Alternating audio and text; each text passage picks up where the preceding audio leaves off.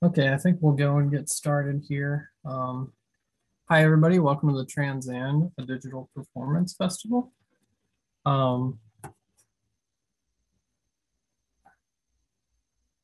I'm going to go over these webinar tips real quick. The chat is disabled, so if you have any questions, please put it in the Q&A box, and we'll go over that later.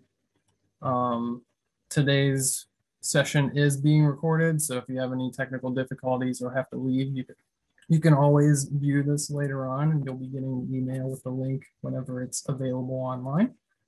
So without further ado, I'll turn it over to Dr. Beth Cattleman, curator of the Theater Research Institute at OSU. Thank you, Ian. Hey, everyone. I'm Beth Cattleman, curator of the Jerome Lawrence and Robert E. Lee Theater Research Institute. Welcome to the first day of the Trans and Digital Performance Festival. We have two great panels for you today. But before I turn the program over to our panelists, I'd like to take a brief moment to share with you some of the wonderful LGBTQ collections and materials that we have at the Theater Research Institute.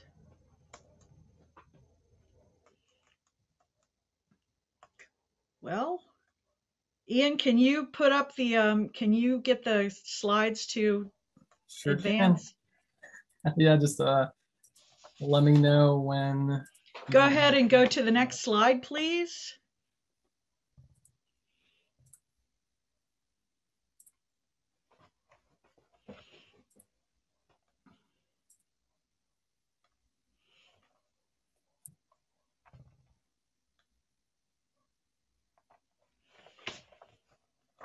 Are we set?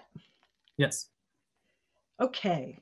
So I'm not sharing anymore, correct? correct. Perfect. All right. We have many LGBTQ plus related materials at the Theater Research Institute. Next slide, please. For instance, the Performing Gender collection contains postcards, sheet music, and other ephemera on a variety of theater performances related to gender, including transgender performers, cross-dressing on stage, including historic pants roles, and male and female impersonators, and other performances that foreground gender in all its forms. This is a script of the musical Hedwig and the Angry Inch. Next slide, please.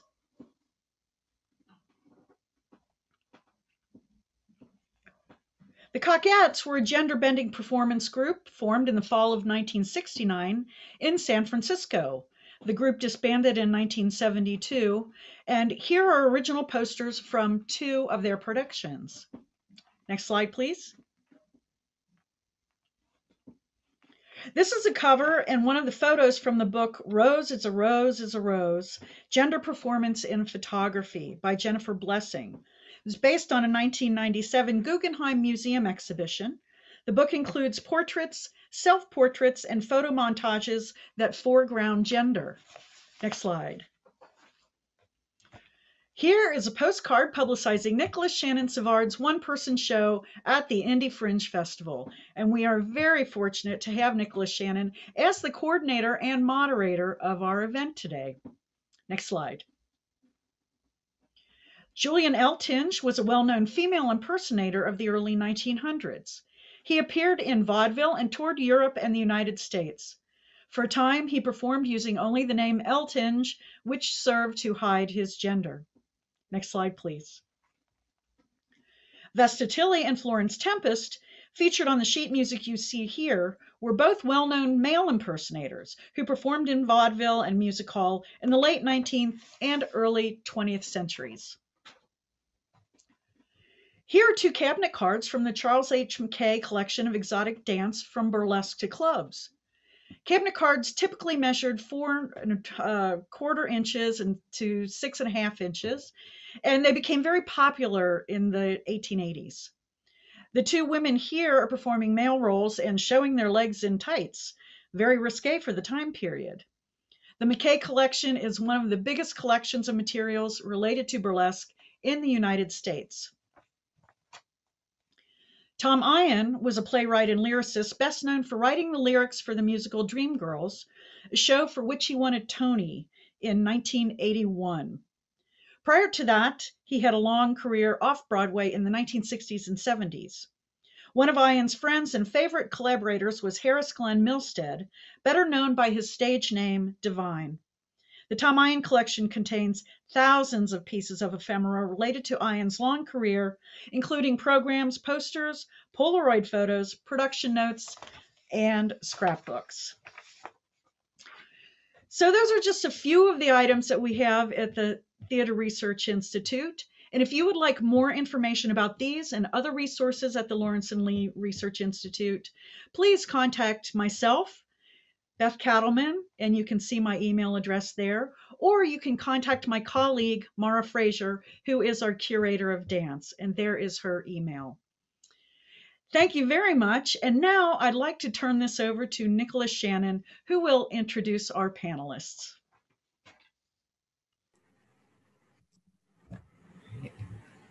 Hello, my name is Nicholas Shannon Zavard. My pronouns are they, them, and theirs. I'm a PhD candidate in the Department of Theater, Film, and Media Arts here at Ohio State. And I'm a theatrical solo performance artist, director, and educator. I'm also the curator for this festival. I want to take a moment to recognize those who made this possible today. Big thank you to the Performance Studies Working Group, the Graduate Theater Syndicate, and the graduate students in the Women's and Gender Studies Department in their collective intersections for their ongoing support of this project. To the Theater Research Institute for hosting the panels today, to OSU's Arts and Humanities Small Grants for Graduate Student Research Program, and the Global Arts and Humanities Discovery Theme programs for their additional funds that made it possible to make this a paid opportunity for all of the artists and also a free event for our audience. Thank you to my advisor, Beth Cattleman, who you just heard from, and over in the theater department, Andy Shelton and Rachel Barnes for their support in helping me navigate the grant application process. And finally, to Jenny Morrison, Master of Social Media Marketing and Assistant Stage Manager of the performances that I hope that you will come and see tomorrow. I'm going to throw a link to the tickets in the chat here.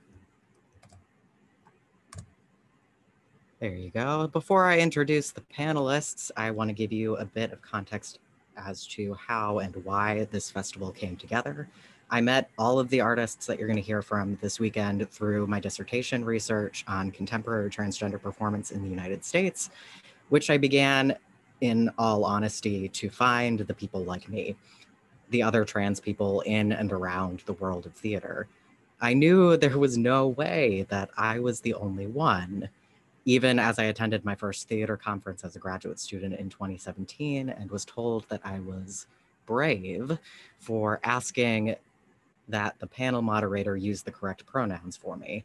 Even when I was sitting in so many rooms full of theater scholars, professors, teaching artists who were absolutely baffled about what to do with these trans and non-binary students who were all of a sudden appearing in their classrooms, or the ones who could hypothetically come into the classroom one day, but who, of course, had never been there before. As I began touring my solo shows on the Fringe circuit in 2019, I was told by one artistic director, "I'm so glad you're here. It's been a long time since we've had someone like you here."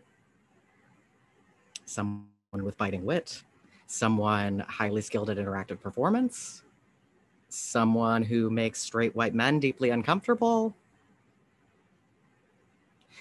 This idea that trans people are a new phenomenon, and a rare one at that I encountered in these theatrical contexts mirrors a larger cultural discourse that ethnographer Andre Cavalcante calls the ideology of transgender impossibility.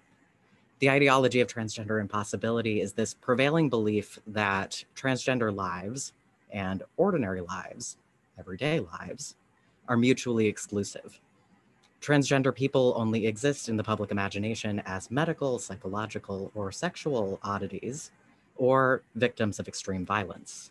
In the media, the narratives about transgender people focus almost exclusively on the details of medical transition, making spectacles of our bodies, and with rare exceptions in recent years, ignoring most other aspects of our lives or taking up any analysis of the larger structural and cultural forces that have kept our community invisible and marginalized. How this plays out in the world of theater and live performance, in cis, straight-centered settings anyway, is that we can be trans, or we can embody our other identities, or we can have our work considered on its own terms. In the past 5 or 6 years, we've had a rapid increase in the visibility of the trans community in popular culture, with Time magazine declaring that we'd reached the transgender tipping point of media visibility in 2014. They had Laverne Cox on the cover. It was a big deal. However, in my interviews with 19 trans artists working in theater and performance in the US, most artists reported that in their experience, this tipping point, it seemed, had either not reached the theater industry, or it had, but in complex and not always so helpful ways. More visibility, it seems, may have led to a small increase in trans roles, but only narrowly defined, usually white roles within a very narrow age range. It has led to more festival invitations, but often in a way that is tokenizing. For many of us, this increase in visibility, our participation in festivals and one-off events, has not led to more work on mainstream stages. We are still rarely considered for roles that are not explicitly trans in professional performance settings. Some artists even reported that after coming out, they were suddenly only called upon to give trans inclusion workshops, when they had previously done a significant amount of teaching artist work in playwriting, design, and other areas of theater entirely unrelated to their trans identities.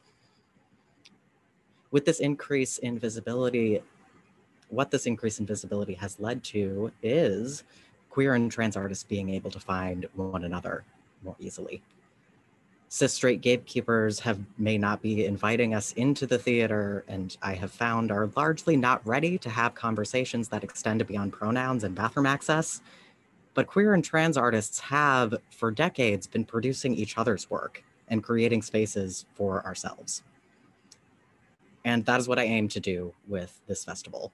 I want this to be a space where trans and gender nonconforming artists can come together and be in dialogue with one another in a public way about the innovative work that we are doing. In this space, I want to shift conversations, the conversations that we get to have, from the near exclusive focus on our bodies and Trans 101 sessions to the important and highly nuanced cultural work that trans and gender nonconforming artists are doing. For the cishet folks in our audience, thank you for joining us. If you do need more of a Trans 101 or vocabulary refresher, I will put some links in the chat for you to help you follow along a bit. These are educational resources that are put together by trans-led organizations that have the most up-to-date and accurate language and information that I've been able to find. And if that is not enough, continue to Google it.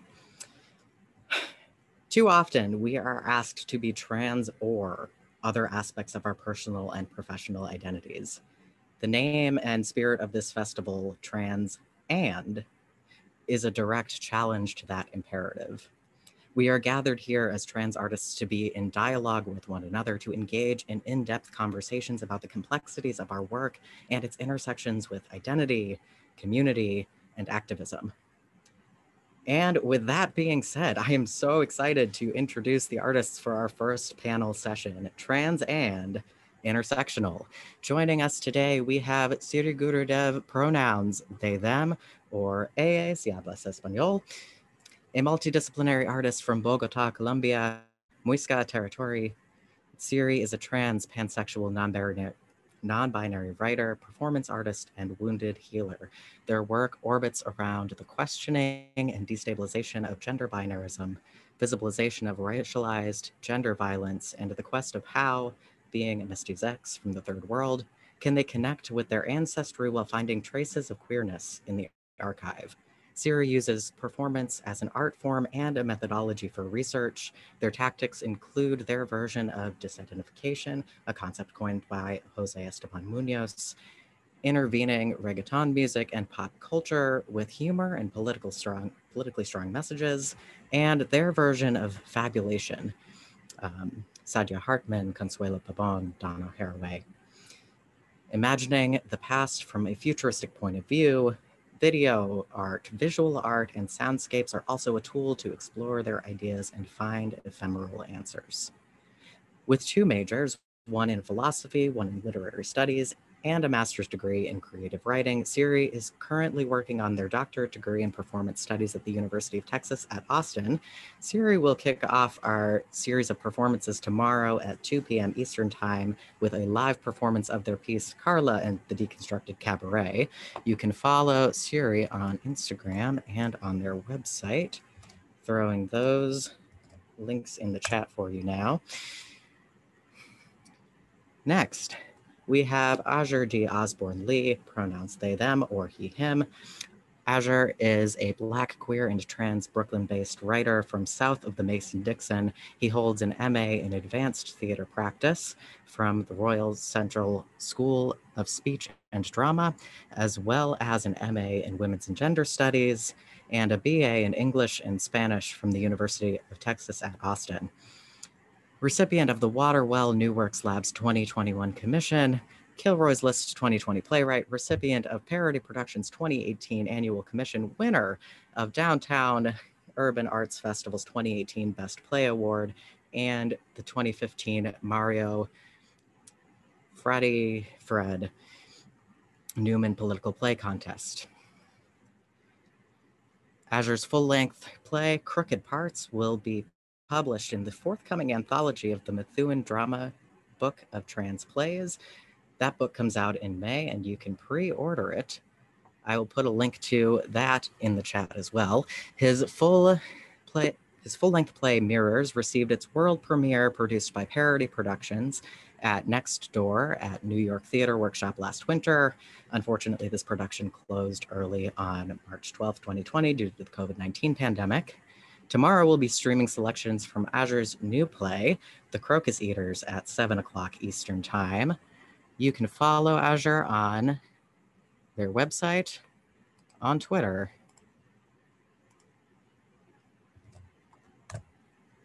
and check out that book when it comes out. And finally, we have Penny Sterling, pronouns she, her. Penny Sterling is a storyteller and comedian from Rochester, New York. She has written 3 shows, 2 TED Talks, and a sermon. All of them are about her. Despite evidence to the contrary, Penny does not like to talk about herself, which is going to be the subject of one of her future shows.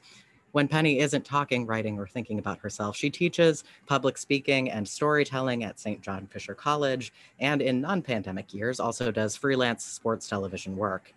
Penny lives with her 2 youngest children when they're not away at college, as well as her cat Betty, who has so far shown no interest in higher education. I will add that Penny is also the host of a podcast called Transformation Thursday, which I've been a guest on, and which my wife Kate and I listen to religiously every week. Links to Penny's podcast and her website are in the chat now. And you can see excerpts from her one-woman show, Schmilf Life, tomorrow at 8 o'clock Eastern Time. Okay, I'd like to kick off our conversation by asking the artists a bit of the basics of what we're going to see from them in this festival. So could you all tell us a little bit about the piece that you're presenting on Sunday and how it fits in with some of the broader themes and questions of your work overall? Let's see, we'll go in reverse order of how I introduced you. So Penny, Azure, and then Siri. Really? I'm starting? Yeah. Okay. Ask that question again. I was really hoping to go to school on somebody. I mean, everybody else here is like these great literary people with all these degrees, and I'm over here, you know, anyhow. So ask the question one more time, please. Could What you do want me talk to a say? little bit about Schmilf life and Okay. how it fits in with some of the broader themes of your work? Well, Schmilf Life is about me trying to find an authentic relationship as I began my transition. Unlike a lot of people that I've talked to in the transgender and non-binary world, I was so deeply closeted. My mom caught me in one of her dresses when I was 13 years old, and then on April 28th, 2014, I said, okay, so maybe I'm kind of sort of non-gender, and like, but I've known my entire life that I was transgender, but I did nothing about it. I lived the straight cishet life. I was even homophobic and transphobic.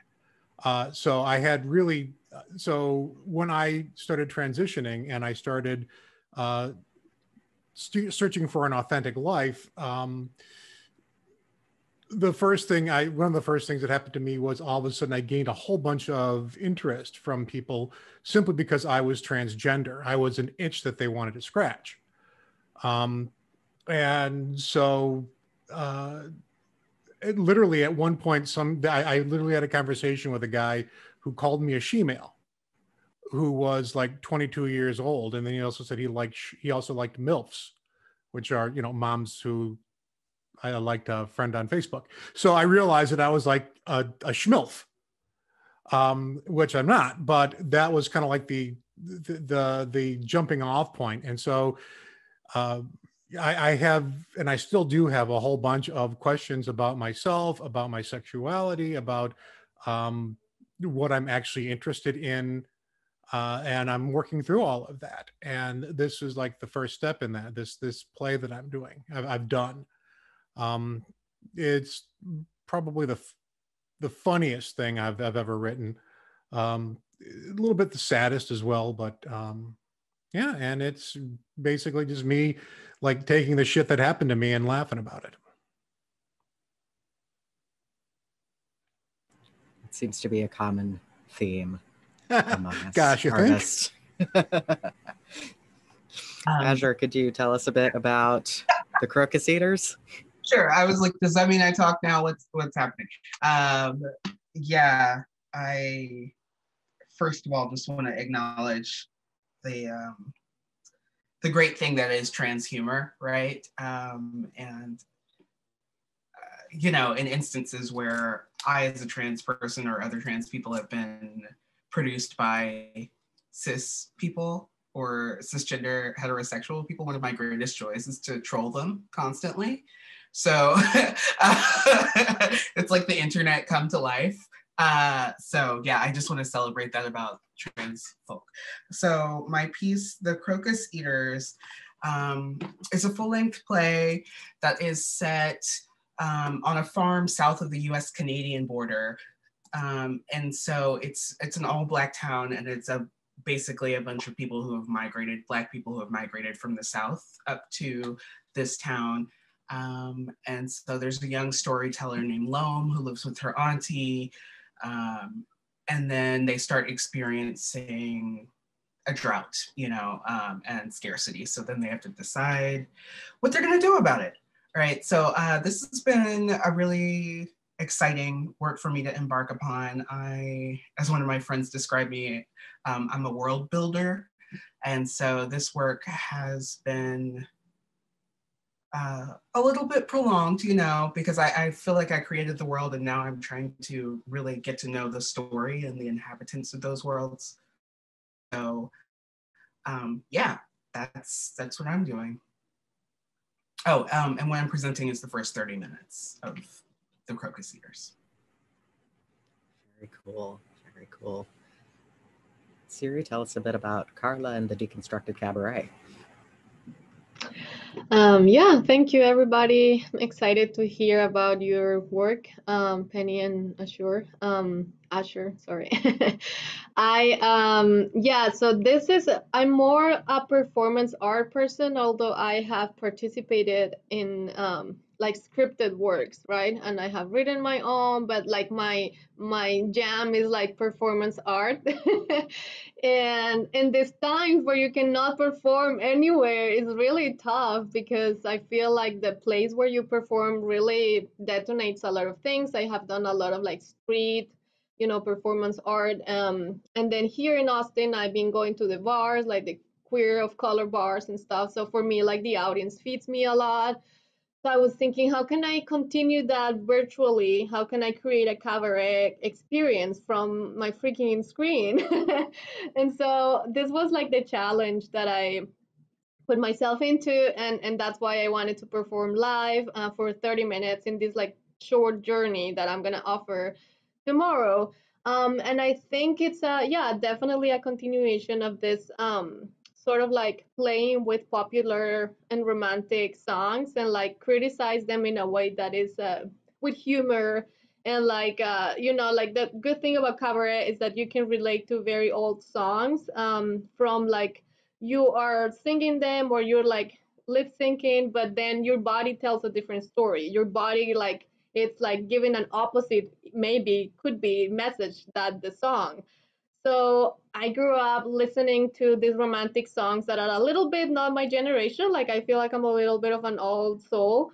And these romantic songs from like bolero in Spanish, but also like what we call protest music, and like jazz too, are like incredibly sad, incredibly codependent. Like all of the messages is like, I'm no one without you, my life is gone because you left me, all of this. And I grew up with that, like a big ball of sadness of like, oh, this is love. And of course my childhood trauma and everything was like make me a lot of codependent. And so in my healing process, I can laugh now about those messages. It's like, oh my god, like I really was raised with these messages. And so the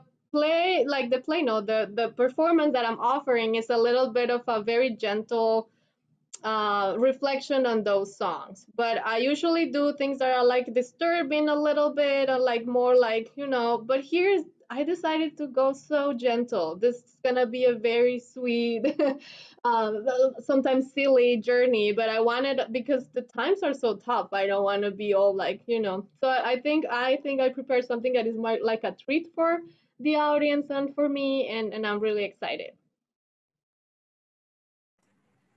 Awesome. So something that I'm hearing coming up across the three of you, I'm going to take us in a different direction than the questions that I sent you, because I'm interested to know what you have to say. I'm hearing this kind of theme of trans queer humor coming up in your work. And that's not something that we get to see a whole lot of in like our pop culture narratives or in the media, where trans folks' stories are just often framed as like really tough and tragic. So I want to know, in no particular order, how do you use like humor and joy in your work, and what role does that play? Joy is in everything that I do, really. Being able to exist after 50 years of being in hiding. It's amazing. It's one of the, and I still have a problem processing emotions. And for me, and I was just thinking about this today. One of the reasons that I love performing is because I'm required to like actually emote the stuff that I have clinically written down and feel it. So that is really good. The other thing that I do is I consciously try to make people, cis people, just a little bit uncomfortable. That's part of what I want to do, and I can relate a lot to them, having lived the cis life for as long as I did. I know which buttons to push and have a pretty good idea of when to lay off. But it's something that I really enjoy doing, is making people just a little bit uncomfortable. Humor is uncomfortable. It is finding something that is uncomfortable and turning it just enough that you can process it through laughter. So I guess that's my response to that question.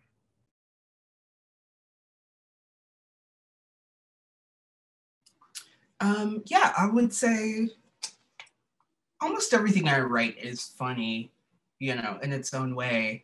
You know, it's sort of a mix of like dark and funny, which I feel like that's trans humor, you know, like right there, you know. So yeah, I mean, there's always going to be like some moment of levity. I think being a part of a community, you know, especially as a Black trans person, you know, and a non-binary trans person, you know, our communities are just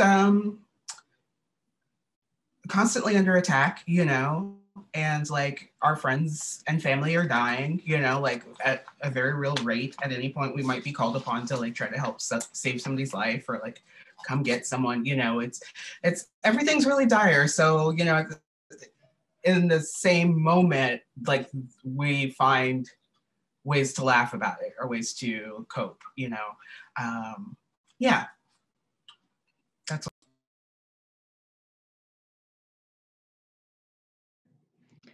Yeah, definitely. I use humor in my work, the scripted work and the performance art. I think my body is a great tool for humor. So what I can communicate with my body is like, it's really like I love to explore that. And I think depending on the circumstance, I have gone to like more dark humor than when you laugh, you're like, it hurts. It's like, oh my goodness. And more like light humor that I try to like offer as a way of like coming into this wave of emotions during a performance where you feel like a range of things, right? But I feel humor is very complicated because who gets to laugh about what, you know? Like I always wanna laugh like punching down, but never, you know, like punching down is not good. It's like I don't wanna laugh about, yeah, you know, so it's just hard. And I feel like it's this line where I'm like I wanna create community, and I have seen a lot of performance that uses humor in ways that like uses trans folk as like the comedy part of it, so that we can be denigrated and like, you know. And so it's like, oh my god, what is the line? And it's just like always like an experiment and a little bit of like an ethic commitment to humor in a way that I feel is, you know, yeah. Nicholas, can I ask a question here? I'd like to ask a question. Yeah. Does anybody else here deliberately front load their shows with comedy?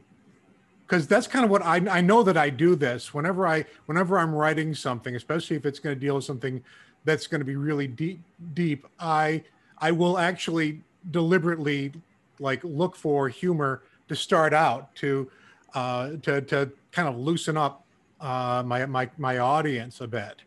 Actually, I'll even go to open mics and like try some of the stuff to make sure that I get laughs out of it before I actually incorporate it into a show. And I was wondering if anybody else does that too.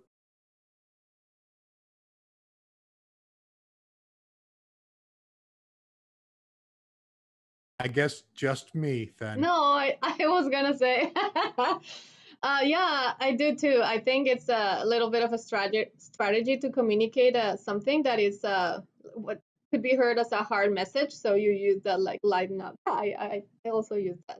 Yeah. And also to get them to like me more. You know, I seriously, one of my, I'm built like your dad and I dress like your mom is one of the lines that I use because it's, first off, it's true. And also just to acknowledge, okay, I know who I am. I know what I look like. These are all things that I address them in a way that is both humorous and not really all that self-deprecating. But okay, that's the elephant in the room. I'm the elephant in the room. So that's one of the things that I will do. And sometimes I wonder if I do it too much, but it's still, I think, something that I at least now I've only been performing like this since 2016. I don't really have I spent most of my time on the other side of the camera. So this is still stuff that I'm learning.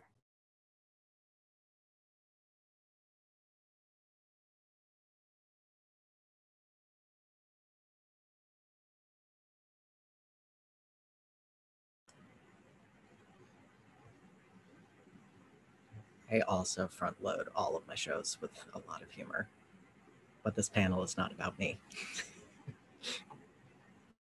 So I will hold off on that for now. Could you all talk a little bit about how does, in your work, transness inform how you explore other aspects of your identity, or vice versa? How does other aspects of your identity inform how you're exploring gender in your work?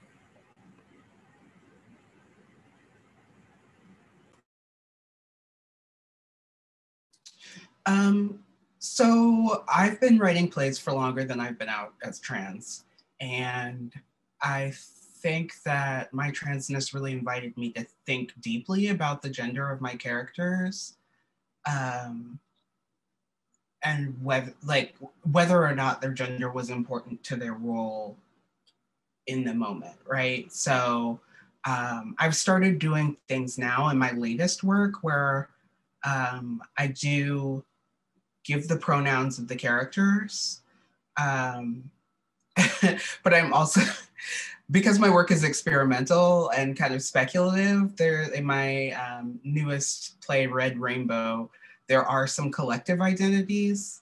And so I just always make sure that I have a playwright's note to sort of explain what I mean. I've realized that I need to be as specific as possible about what I mean, because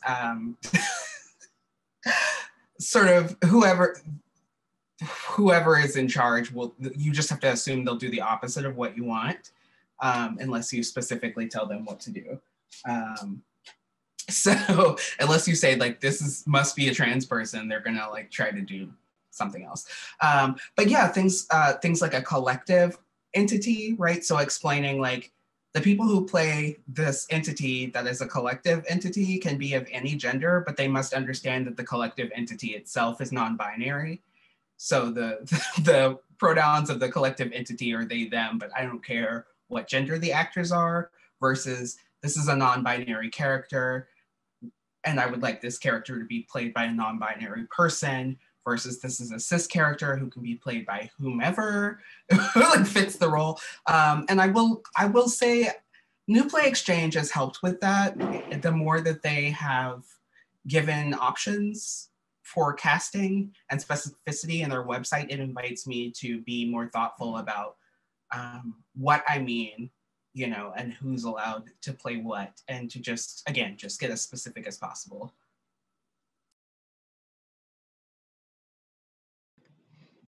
Yeah, similarly, when I write, I mean, the first play that was produced here in Austin was featuring on an entire non-binary, trans, and gender non-conforming cast, and I kind of want to write us in the plays because I feel like, and I'm so happy ordering already the book that that you all are gonna launch soon with like plays that contain like trans characters, because I feel like when you want to audition or something, there is not enough material to like bring in. So I really wanted to do this play, and like a friend of mine who is also trans directed it, and we wanted to make this like trans universe, right? For the audience, and like the challenge of finding all those actors interested in the idea, the futuristic idea, and then training actors that are not professionally trained, and all this. Like it was a whole journey of like what's going to happen with this baby play. But more than that, I feel like my exploration of gender and feeling that I don't conform to a binary is reflected in my work in different ways. Like I usually do different sorts of drag during my performance art. Like so I would present myself in like different spectrums of the binary, and you would see that tomorrow. And that is just like my personal, you know, like experience on gender.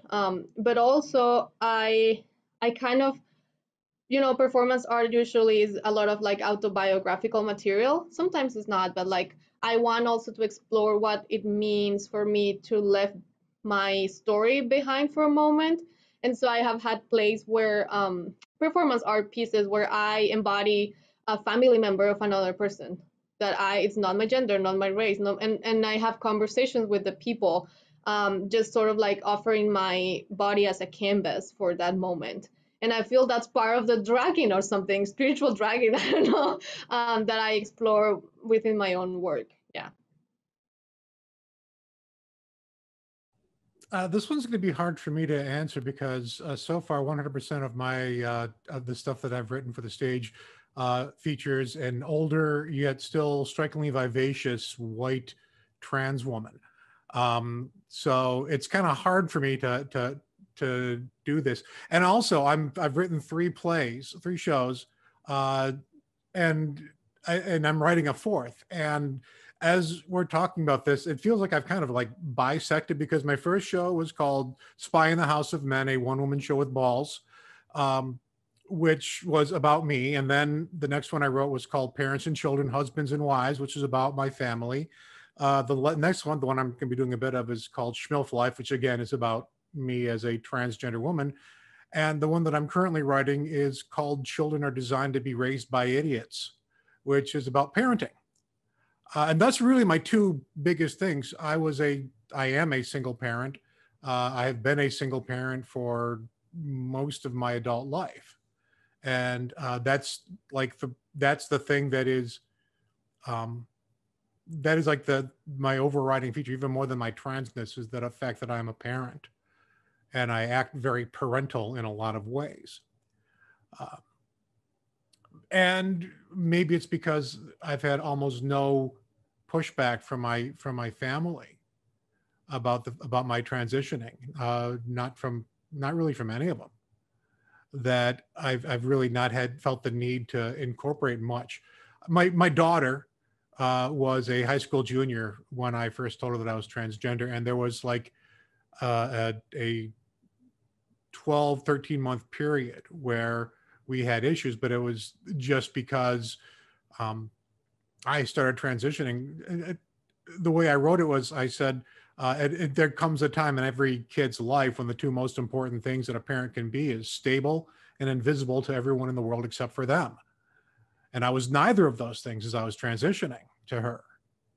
And once we got past that and reached an agreement with that, I've had absolutely no, and it wasn't the fact that she didn't love me or didn't accept me. She just was afraid of what was going to happen with her friends. You know, that peer group pressure. So I've really not had a difficult transition, really.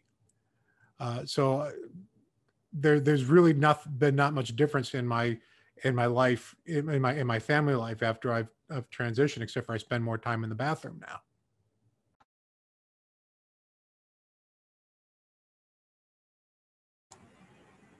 I think those are also narratives that we don't get to hear a whole lot about transgender people's lives, like trans people as parents and our family dynamics. If it's not just either they're immediately accepting or immediately rejecting and then it's over. So I think next question, I want to ask a little bit about what communities do you aim to speak to with your work, and why those communities specifically?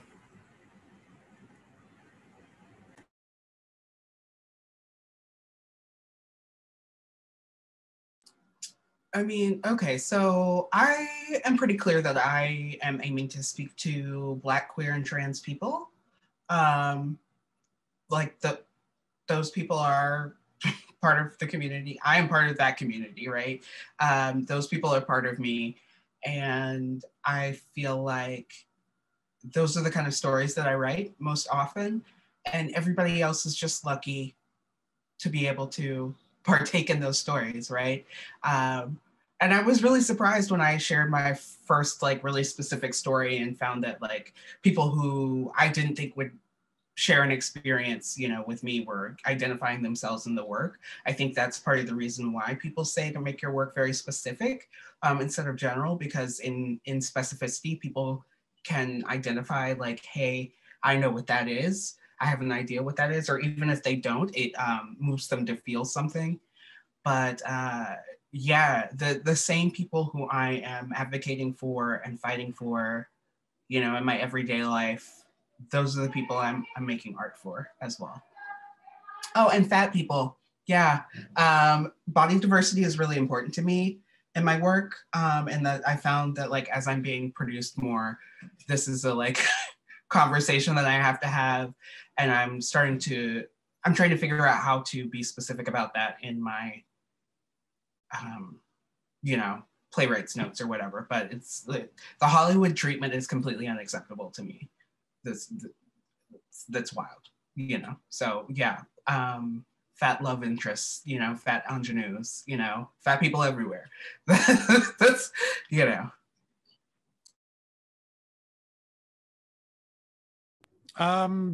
I write for privileged cishet white people.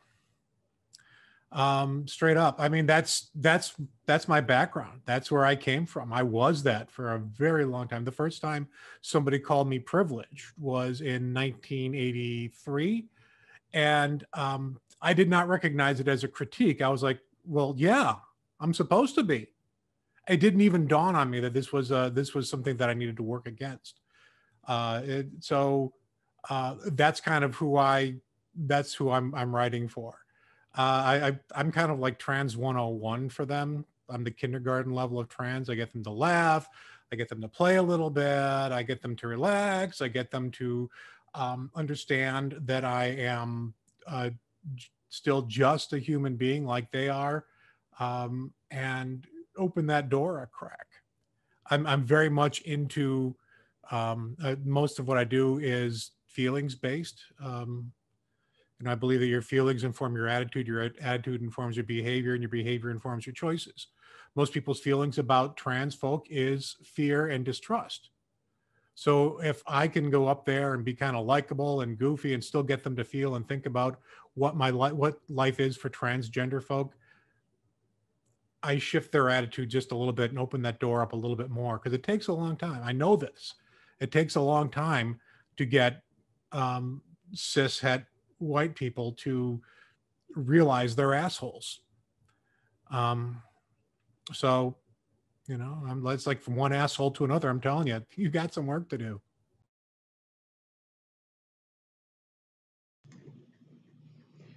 Yeah, I have a little different approach, maybe. Or I don't know. I just feel like at some point I cannot control my audience because I perform like in a street or in a bar, or you know. And so what I think about mostly is about layers of access, and like different access, and like connections that I can do with different audiences. So when I'm surrounded by a lot of like white trans friends, I feel like my immigration and colonialism sometimes is missed. They don't understand a lot of the things I say, or they're learning, or you know, when I speak Spanish or I sing in Spanish. So if you don't, you know, like it has different access of, and if you're cis and you're like, what is this person? So then you're having something out of my performance. And so I feel like it has layers. And of course, the most yummy, delicious layer I would offer is for like trans people of color. Yeah.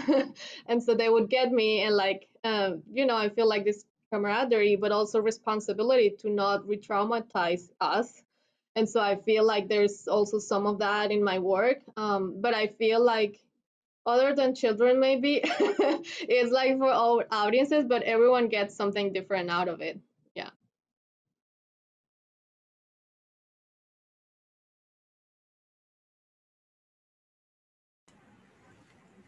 I think that brings up an interesting question: is what kinds of responses have you all gotten from different sections of your audience, like from audience members who closely share your identity versus those who don't, versus people who are somewhat sharing some of your identities and not others. What's that experience been like in interacting with folks and their response to your work?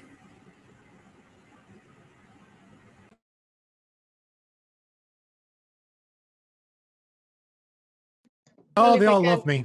If I can jump in, I have like tiny bits of memories of like one cis white person that went to this play that I was telling you about. I was like, well, you went there, blah blah blah, and he was like, oh, my biggest takeaway is that I don't know what those people are, meaning they don't, that he doesn't know what do we have in between our legs, you know, the classic super classic. And I was like, oh, that was everything you, okay, that was you.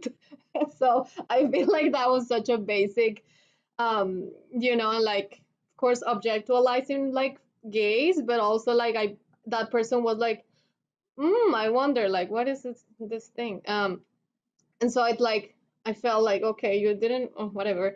But then other people, when I act, told me like, you're so brave, more people that talk like you should be on stage. And I'm like, you're talking about my accent and like my gender presentation, or thank you, you know, like all this brave thing that we're like, ugh. And so those are like remarkable bad feedback that I have from audiences. But from some others, especially communities of color, they have told me that they feel seen in my work, like that when I portray experiences, they felt seen and they felt joyful to be with me in the space. And I feel like that is the thing that I want to stay with for sure.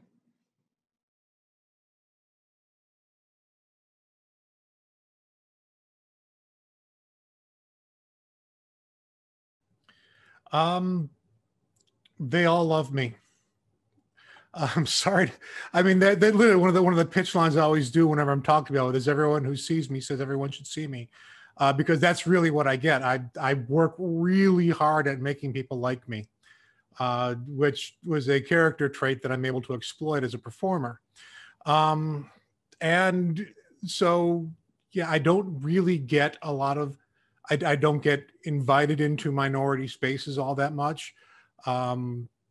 I don't get a lot of marginalized people coming to see my shows. I don't know how to change that. But yeah, the trans folk who have seen my shows really enjoy them. But mostly it's the older cisgender, you know, my people, my tribe that really likes me, the older, think they're liberal cisgender heterosexuals that really find me adorable. So, you know, I'll say that, you know, my show Mirrors last year that was up at next door at New York Theater Workshop was the first show that was really reviewed, mostly because of the venue. And so, you know, there were a number of things happening. The production company that produced it was largely white, but also because of the venue, I had people coming to see the show who didn't necessarily have a connection with me or my work. They were just like, oh, it's there, so I'm going to see it. And one of the, so of course I'm reading the reviews at home, as you do when you have a show up. And I was having a lot of conflicted feelings because essentially what I was running into, Mirrors is this sort of, it's a death play, but it's also a Black lesbian love triangle play. It's set in Mississippi in the 1960s. One of the members of the love triangle is dead, right? So that's what's going on. And essentially what I discovered is that, yeah, a lot of white people could not feel the pain of the characters, right? And I feel like this is an extension of something that we know, which is that white people really struggle to feel the pain of Black people and people of color. You know, so there were a lot of critiques about the play, that were not about the play at all, you know, that I was just like, wow, you can't even see your like gap here, you know, your like knowledge gap or your empathetic gap. And so it was really kind of bizarre because I loved being in the space, you know, and I create a really warm space in, you know, with my actors, performers. Like I have people coming back again and again to do the work because of, you know, how it feels to be in the space. And so having that, but then the cognitive dissonance of like how people are receiving my work, yeah, or at least online, right? Because like people in person are like, oh, this is great. And so I was just like, I don't really like, I don't know how to feel. And then I was thinking, oh, maybe I just need to connect with my core audience. Like that's what I really need to do. Cause I don't know that I care what these like random white people on the internet think. And we were just about to have our queer night. And that's the night like COVID hit and they were like, show's canceled. And I was getting texts from all my like queer and trans friends that were like, well, no. So yeah, I mean, it was a real reminder to me that like there's a reason why my target audience is my target audience. And like the next time I have an encounter, I really want to stay close to them. Because I think sometimes it's really toxic listening to people who are outside of that, you know?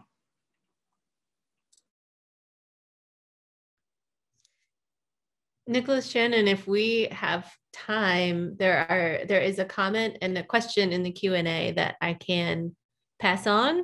Or I know you probably have more questions you also want to wrap up. So just wanted to put that out there.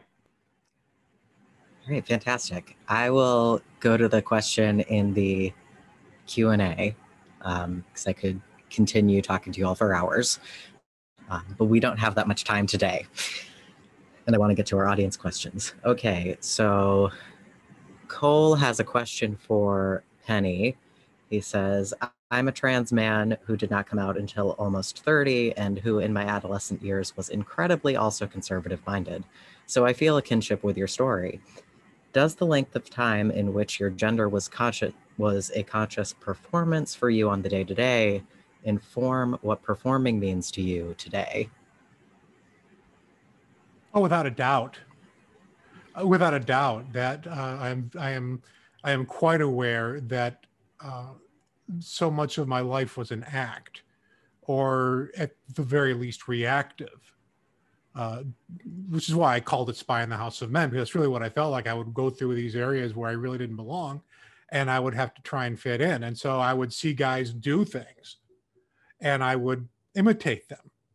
You know, and I would make sure that there was nothing about me that was even remotely feminine. And so the way that you did that is I think I was an asshole, quite frankly.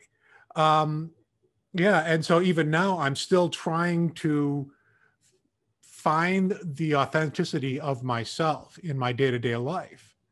And it is really, really hard for me to do it. It's very hard for me to figure out what it is that I want as a woman, how I want to behave as a woman, who I'm looking for in a partner as a woman. So yeah, it so much of what my life is like right now still feels performative, and I'm constantly working against that. And I'm constantly working to take that out of my day-to-day life and just leave it for the stage. Hopefully that answers the question for you. I hope that's what you were looking for. Thanks. Thank you for the question.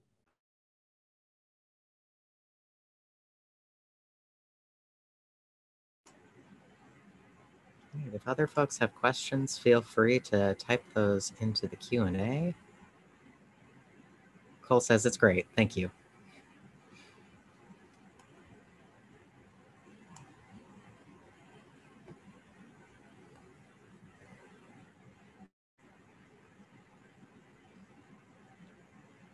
Well, we are waiting for a couple more questions to roll in.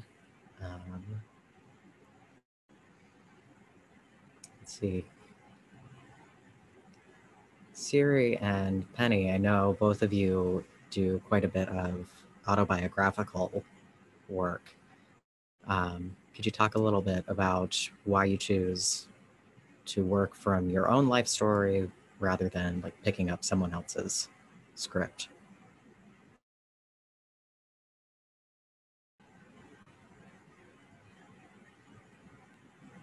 Yeah, I can go fast. I think we're almost out of time, so I want to be short. I think I struggle with the idea of giving voice to other people.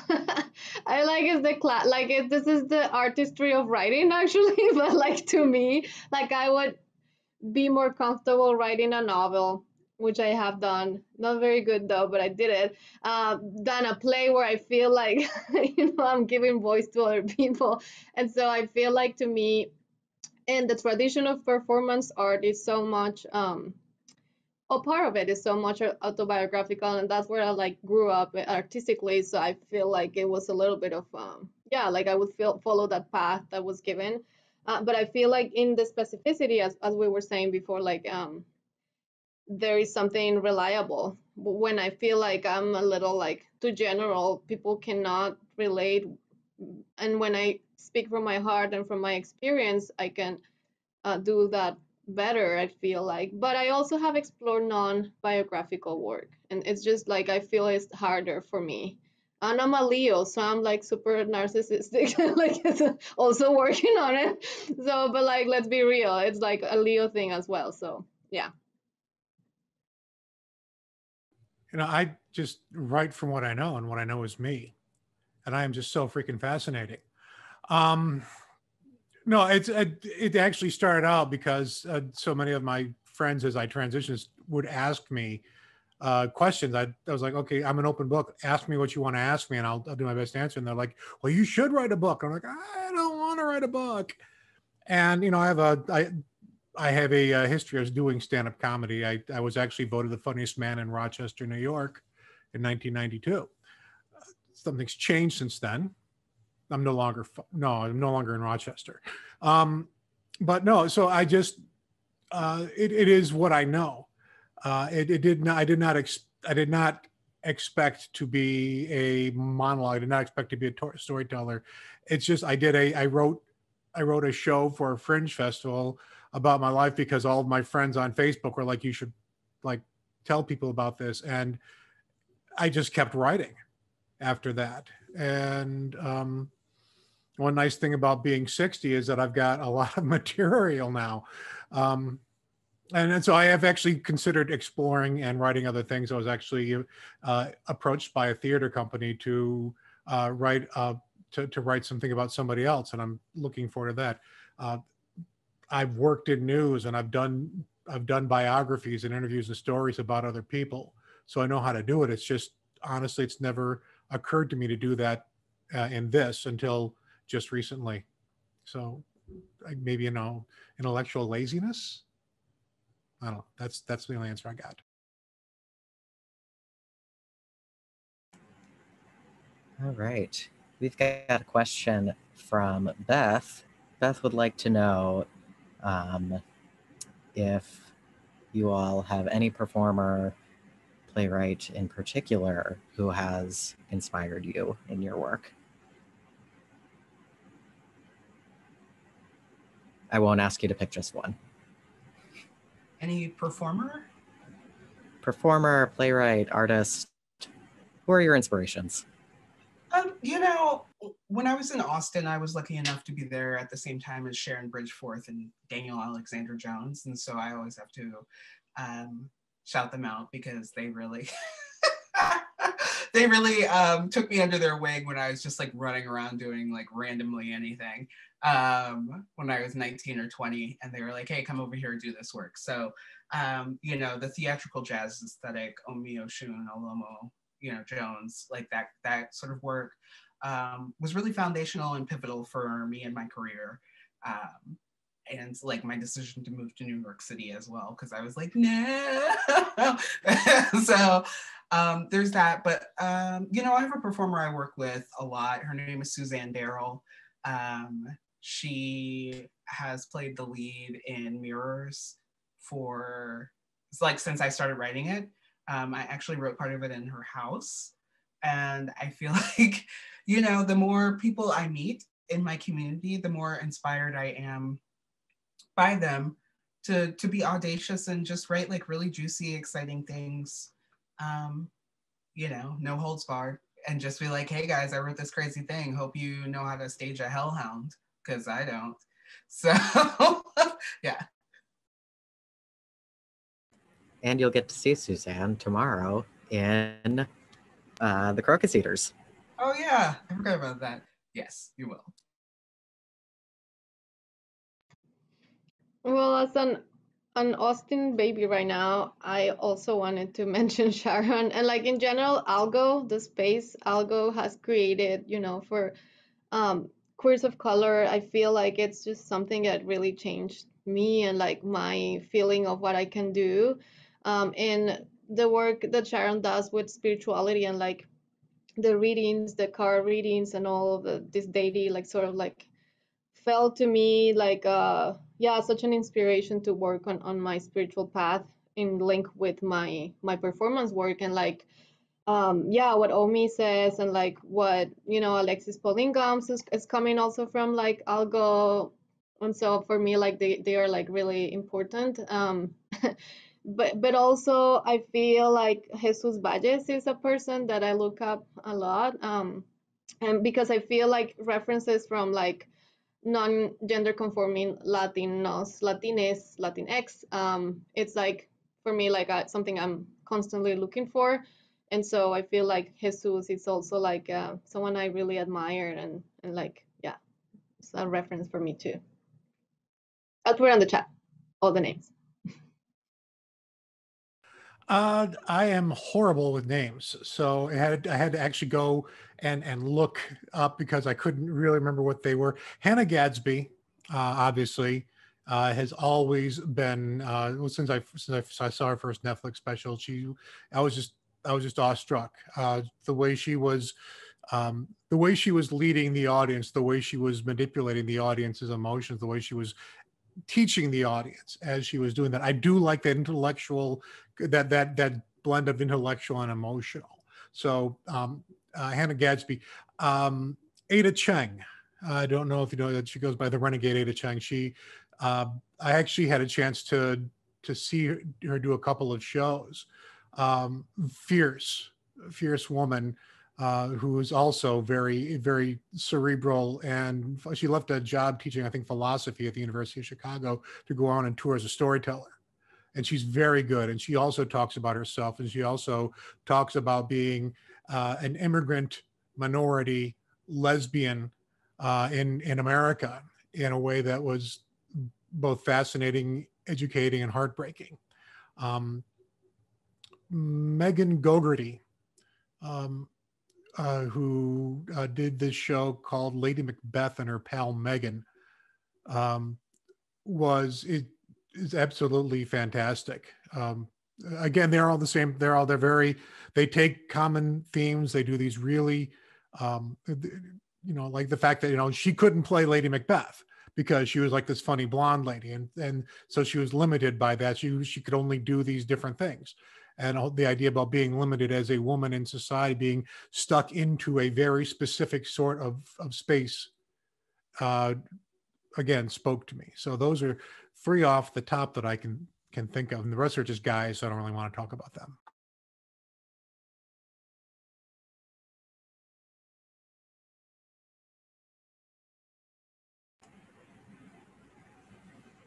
All right. I think that I will wrap up there. We've got our next panel coming up at 5:30. Until then, we will take a little break. Thank you so much to Penny, Siri, and Azure. You all were wonderful to talk to. It was a fun conversation, and I'll definitely be looking up all of these people in the chat. I'm excited. Thank you. Bye. That was my yeehaw like lasso.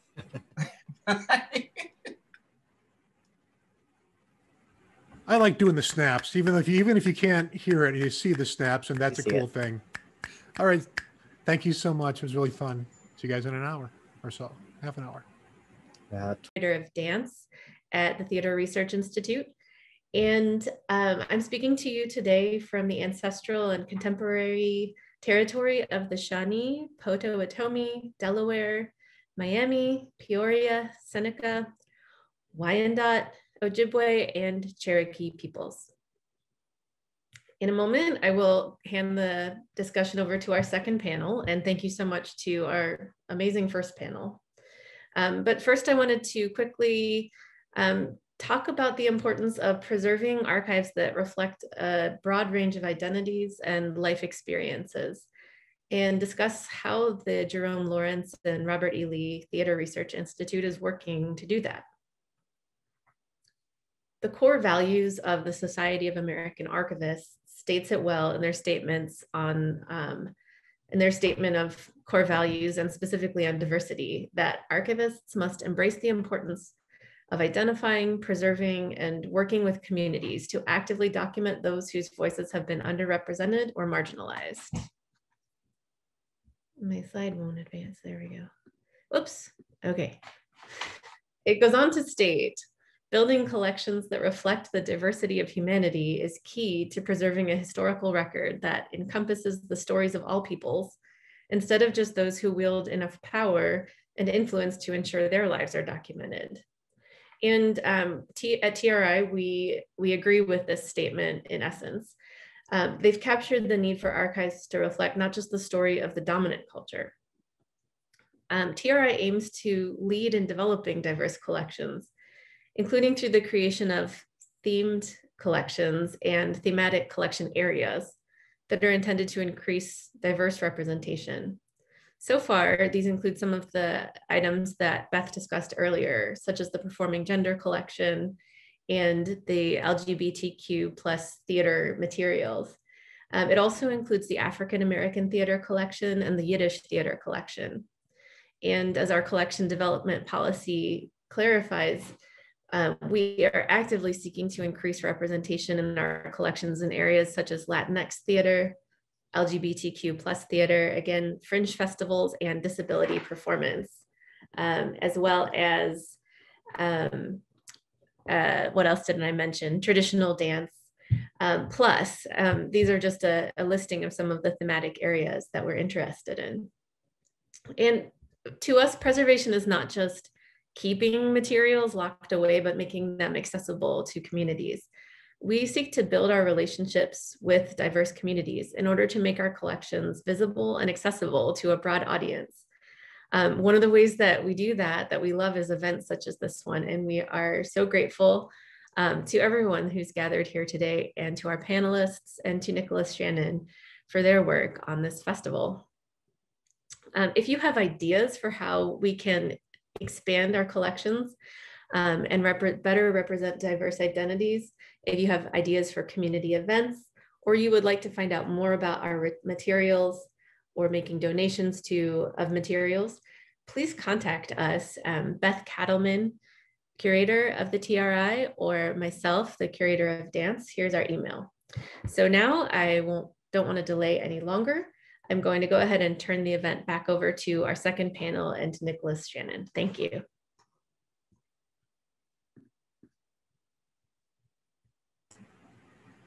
All right. Welcome back, everybody. Our second panel is Trans and Artist Activist. So another theme that kept coming up over and over in the interviews I was conducting with trans artists for my dissertation was the link between their performance, activism, and advocacy. So all 19 of the artists who I spoke with, every single one, reported that they had taken on a role as an educator or advocate in addition to or as part of their artistic endeavors. So part of this is that there is this expectation from audiences that we educate them about trans issues and identity. So this is something that all of us are grappling with, either leaning into it directly or resisting that demand, and everywhere along that spectrum. resisting through encouraging audiences to learn from the human experience that we represent on stage in the same manner that they would do for any other playwright. In other words, listen to trans stories the way that you would and that you do to all the cishet white guys that get produced all the time. Another part of this phenomenon is that the link between performance and activism for trans folks is that being a visible trans person in the inherently public world of theater and performance is a radical act. Demanding to be seen and controlling how we want the audience to see us and interact with us is a revolutionary act when we live in a culture that is actively debating whether or not trans people should be allowed to exist in public. Turn on the news, see all of the bills running through state legislatures about this. Call your congresspeople. So furthermore, the history of trans performance is intrinsically tied up with feminist and queer politics and queer of color politics. The spaces that primarily produce trans work are community spaces. And contemporary trans performance is highly engaged in national politics, and we're creating counterpublics which will support us and defying the legislation and cultural forces which seek to erase us and our communities.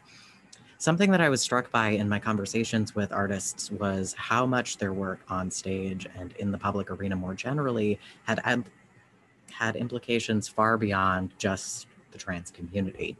So these conversations were as much about racial and economic inequality, access, and privilege as they were about advocating for people who identify as trans.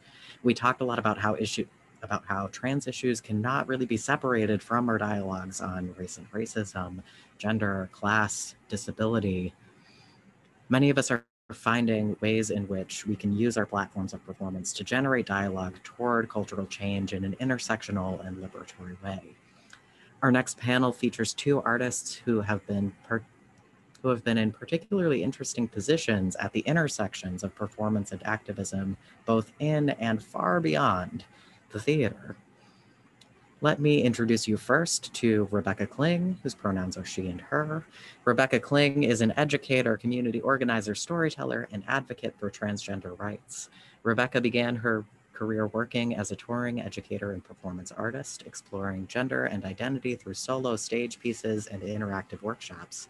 Her genre-bending productions, which incorporated conversational storytelling, personal narrative, and comedic vignettes, took her all across the United States to interact with a wide variety of audiences.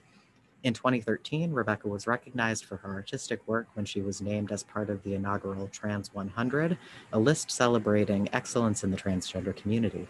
She has shared her work at dozens of festivals and conferences across the country, as well as with organizations ranging from the YMCA and Planned Parenthood to Comcast and various federal agencies. From 2016 through 2019, Rebecca worked with the National Center for Transgender Equality in Washington, D.C., serving as their community storytelling advocate before becoming the organization's education program director. She is currently part of the Beyond Coal campaign at the Sierra Club.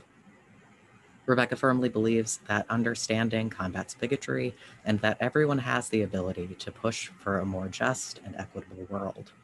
Rebecca will be performing a piece called Side Effects May Exclude live tomorrow at 6 p.m. Eastern Time. You can follow Rebecca on Twitter and keep up with her work on her website, dropping the links to those in the chat now. Our other panelist is Dillon Yrugeas, pronouns he, him, or él, si hablas español. Current HowlRound Fellow and Latinx Theater Commons Steering Committee member Dillon Yrugeas is a queer trans mixed Coahuiltecan theater maker from Central Texas who holds a BFA in theater and a BA in Spanish from Texas State University. He is a company member for the Vortex Repertory Theater and has collaborated with Austin's Scottish Rite Theater, Capital T Theater, Generic Ensemble Company, Ground Floor Theater, the Indigenous Cultures Institute, and Teatro Vivo. Recently, he was part of Company One Theater's season 2021 Play Lab cohort. He also facilitates workshops for trans and gender expansive performers through a series of meditative and movement-based exercises in order to illuminate the joyful and fulfilling potential that performance holds for those of us from these historically marginalized experiences. This work with collaborator Dr. Jess O'Rear has been seen at the University of Texas at Austin and at the 2019 Transgender Spectrum Conference at Washington University in St. Louis. His solo performance, No Soy Aquí Ni de Allá, explores the intersection of his identities and reflects his navigation of the world not made for the fullness of his humanity. You can catch that at 4 o'clock Eastern Time tomorrow. You can follow Dillon on his website, Instagram, and also check out his playwriting on the New Play Exchange. Links in the chat. All right, so to start off this panel discussion, I have a question for, I think we'll go Rebecca and then Dillon. So first off, how would you describe the relationship between your art and your advocacy and activism? Tell us a bit about how did you come into your roles as advocates, community organizers within the world of theater, and then how did that stretch beyond?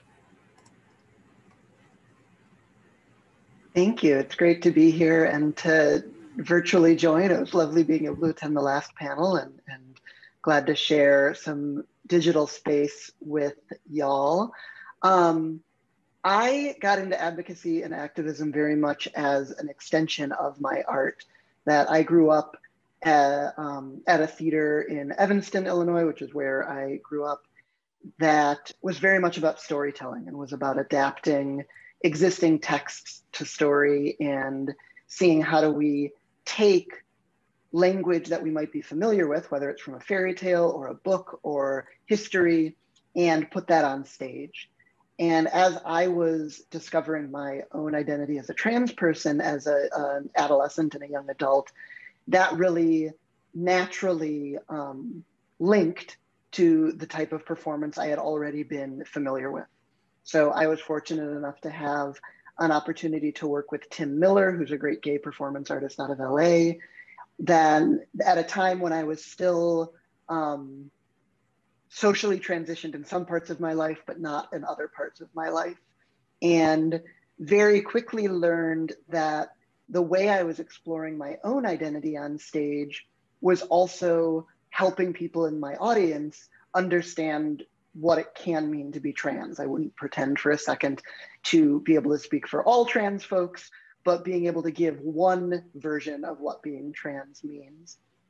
And I also pretty quickly realized that I enjoyed the talkback component. I enjoyed the education component, and that as someone with a long list of privileges, I was comfortable putting on my educator hat and answering some of those questions and fielding topics or fielding conversations that would be very inappropriate if you ran into a trans person at Starbucks or if your coworker came out to you as trans, but that felt very linked to the performance work I was doing and the education work I was doing of exploring my own identity and you know, joking that I got paid to do therapy and talk about myself on stage and people would get tickets for it. And that led really naturally to, okay, if I'm sharing my own story, how do I help uplift other people's voices? Ranging from initially just working that into my own material. So if I'm talking about my trans identity, how do I make sure to highlight folks who didn't have as much privilege as I did or weren't as at risk for discrimination as I am? And then as I started doing more touring and getting involved with some of these more advocacy organizations, how do I use that to uplift folks in a way that is explicitly advocacy? And that was a lot of the work I was doing at the National Center for Transgender Equality, where I was working with trans folks and with allies to really say, okay, how do we tell your story? And more importantly, how do you tell your story in a way that feels authentic, in a way that feels safe, and in a way that is going to help move the needle for people who are confused about transgender identity and get some of the policy wins we need. Last thing I'll say about this is I really think about there's a balance, there's a seesaw or a teeter-totter, where if we only have societal acceptance but no legal protections, that's a problem. And if we only have legal protections but no societal acceptance, then the lived experience still isn't there. And that what we need, and what I hope my work has been able to contribute to in some small way, is we need both the policy wins and the societal acceptance. And the type of art and the type of performance I do and the type of storytelling that I've helped others do, I really try to think through of that lens of both how do we move so that folks are more accepting on a one-on-one basis and more supportive of trans identity on a one-on-one basis, and how do we turn that into political change so that we don't have to rely on people just being nice, we can also have policy and legal protections. Awesome. Thank you, Rebecca. Yeah, I feel like I've unseemingly or unknowingly just kind of like fallen into advocacy work. Just one of the basis of all of my intersecting identities, as I do explore in some of my work, like a lot of my identities that I do hold, I tend to be like in the room. I will have maybe one of them will tick the boxes, or maybe two of them will tick the boxes, but not all of them will. But then I also say that, and then I remember that I was in Girl Scouts for 13 years. So that had a big influence on my upbringing of service to other people, service to anyone also who didn't look like me, or who also held my backgrounds, my identities, anything like that. So those were like kind of the beginnings. And then also like ironically enough, growing up in the church, both my parents are Catholic, and were very much involved in the church, and so they also instilled that idea and that notion of service and service to others within me. I went a little bit further than they probably like to, just by the graciousness of being queer and trans. But it was definitely a thing where I saw the inequalities. I saw the fullness of the humanity of other people, just talking one-on-one, just seeing them, and not inherently seeing any, like, I guess, like stereotypes or like the things that were like being imposed on me. It was like, no, that is not, like, it was just a different mindset of seeing the world, and not accepting what society was trying to impose. And so then all that, I was, as you know, growing up, of like, okay, well, what the hell am I going to do with my life? Because we apparently have to do something with our lives in this capitalism. Yay, thanks. And so I love the arts, and I come from a line of storytellers, just like familial stuff. We're storytellers. And so I was like, okay, well, how can I use my storytelling abilities and my love of theater, my love of performance, my love of writing? How can I use that as a tool to be able to speak up and out for others who may not have the ability to do so, who may not have the resources that I do, who otherwise would be forgotten or just unheard of in and so that led me along to doing my own performance, doing my own writing, and then right now led me to HowlRound Theater Commons, with which I'm the fellow right now for another whole month. I'm actually about to leave soon, which is scary, but I digress. And so HowlRound is, for those of you who may not know, is an online platform for theater makers worldwide. They have an online journal of which people can contribute to. There is HowlRound TV, which live streams different conferences, performances globally. And there are podcasts, there are convenings, there's the National Playwright Residency Program. And so that's like an organization that is looking to servicing the greater theater field internationally, and has, yeah, kind of also been able to lead me in more access and resources, and then able to distribute them as well. And that those are kind of like my leading lights of what I'm looking forward to now that my fellowship is coming to an end. Dillon, could you tell us a little bit more about what it is that you do at HowlRound? What are you up to there, and how does that intersect with your advocacy work? Totally. So my day-to-day grind, I guess, would be just very, very basic things of like formatting for the journal, doing the newsletters, social media. In the before pandemic times, I would often travel to do live streams at the different conferences that would happen, like the National Performance Network, the Georgetown University's Global Lab, tons and tons of different conferences that I've done. So it's one of the big things of HowlRound is making those connections between theater makers worldwide. And yeah, so that's like I have a fellowship, so I just say that it's like a glorified internship, but it also like has provided me so many different skills.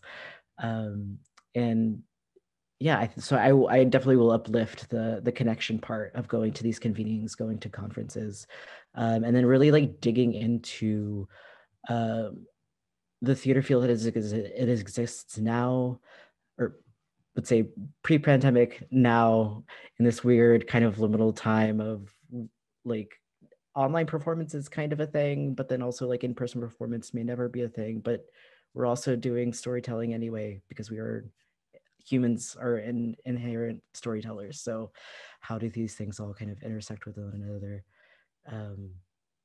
And yeah, just kind of like being a part of HowlRound and helping steward all of those conversations.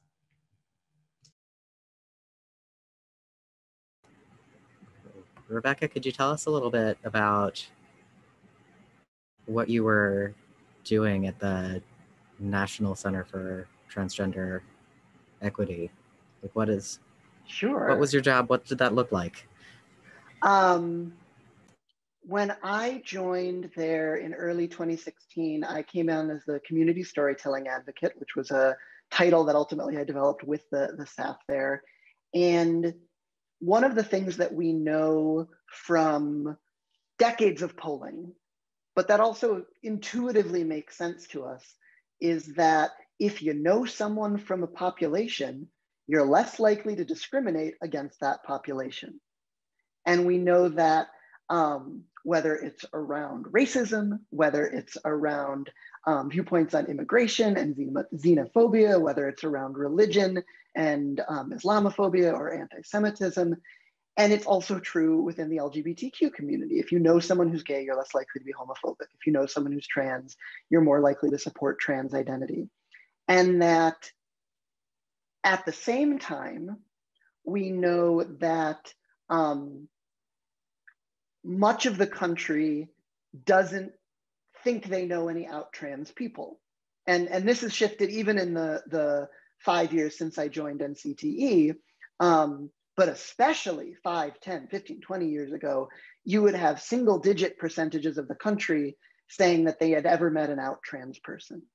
And you're not supposed to compare studies like this, so I'm going to do some statistics cheating, but I think we're liberal arts majors, so it's fine. That depending on what studies you look at, more people thought they had met a ghost than a trans person. And that then brings into, well, what if it's a trans ghost? And then you get into all of that. Like, it's a very complicated issue. And I hope that's what they're going to really visit in the next Ghostbusters movie. But we know that we don't have the capacity, we, the trans community, we, NCTE, we, even with allies, we don't have the capacity to meet every single person in the United States or around the world and say, hey, I'm trans, please be nice to me. That might be the most effective way, that one-on-one in-person conversation. But in the absence of that, what NCTE was trying to do, and what a number of organizations, not just them, but both in the LGBT movement and across the broader progressive space, is, okay, how do we have people tell their own stories in a way that gets at some of that interpersonal connection, even if we can't have them actually going door to door? So a lot of the work that I did was with other transgender people and brainstorming, okay, how do I take my experience, how do they take their experience of discrimination or of support, because we need those stories too, and turn that into something that I might write to a newspaper as a letter to the editor, or I might use as testimony at a city council hearing or at a state legislative hearing, or that I might share on a YouTube video or include in a letter that I'm writing to an elected official. So that when elected officials and when policymakers and when decision makers are making these decisions, they have to take into account trans people. I'll use a specific example. Betsy DeVos, the former Secretary of Education, was an idiot and a jackass, and was unqualified for the position on day one and was unqualified for the position when she finally left last month. However, one of the things that I'm really proud we were able to do at the National Center for Transgender Equality is get some parents of trans young people and some trans youth into her office pretty early in 2017. So even though she continued to make awful, awful decisions and awful, awful policy things that really harmed transgender students, we know for a fact she had to do so having looked trans kids in the eye and having met their parents. And in that one particular case, she was still a jerk. You know, Betsy DeVos, I don't have a lot, I'm not holding my breath that she's gonna come around. But it was conversations like that. And, you know, as some of the anti-trans legislation has come up recently in South Dakota again, we know there are elected officials there who used to be voting against trans rights, who have since then met and talked with trans people and are now voting for trans rights. And we've seen that with marriage equality, we've seen that with trans rights. And being able to use those storytelling skills and that performance material, because a lot of the stuff that we're talking about is ultimately performance. Testifying in front of a legislature, absolutely a type of scary performance. Talking to a city council hearing, absolutely a type of scary performance. And so we talked about not only what are the political things that we need to hit. So we need to hit that, you know, this study talks about the support for trans youth, or this medical association talks about how important trans people are, but then also the performance stuff. Take a deep breath. What notes are you gonna have? Do you wanna rehearse with me? One of my favorite tips, and I know from looking at the attendees list, there's folks in the audience now who've heard me say this before. One of my favorite tips is to bring water, because then you can always go, oh, that's a really good question. 1 second.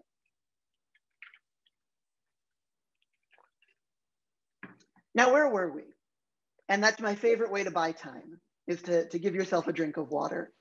So in that way, a lot of the personal performance work and solo performance work that I did really turned around to then become an instructor and a teacher and a facilitator of how do we help other people do the same. And something that I've always been very excited about is how do we move from I'm telling my own story to you can use the same tools to tell your story in a way that feels emotionally safe and in a way that you've thought about ahead of time, so that you're picking and choosing what to share and when to share and how to share it.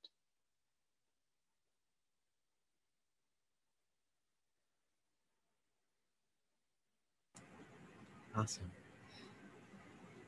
Another question I had for both of you is, how do you see your activism and advocacy work kind of working differently in different mediums? So in kind of your workshop facilitating mode versus in your I am on stage performing mode versus writing, how does that look different in different spaces?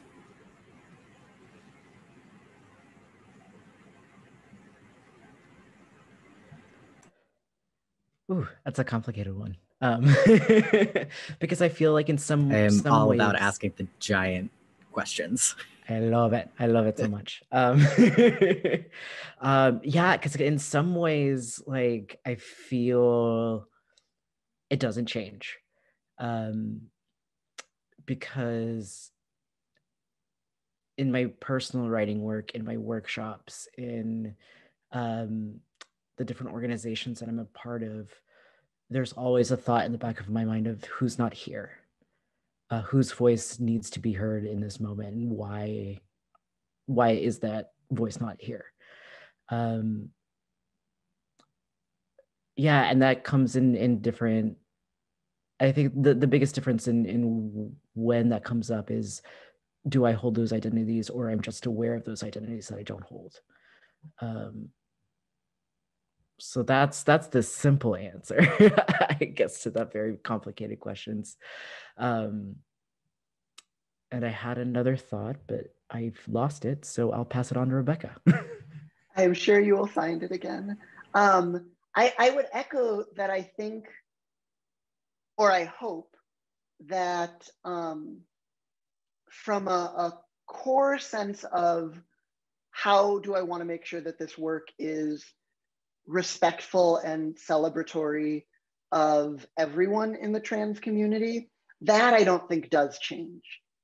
But what I think is going to change is, for a personal piece, whether it's a written piece or a performance piece, I'm probably going to focus more on my story and using I statements and talking about what I've directly experienced, and make sure to touch on some of those other things. So if I'm talking about my experience with, I've been very fortunate that I've always been stably housed, that my parents and family never threatened to kick me out even after I came out to them, that in college that I was stably housed. And since then, I've always been very fortunate that I've never faced homelessness and never been at risk for being kicked out for being trans, or kicked out for not being able to afford to stay somewhere.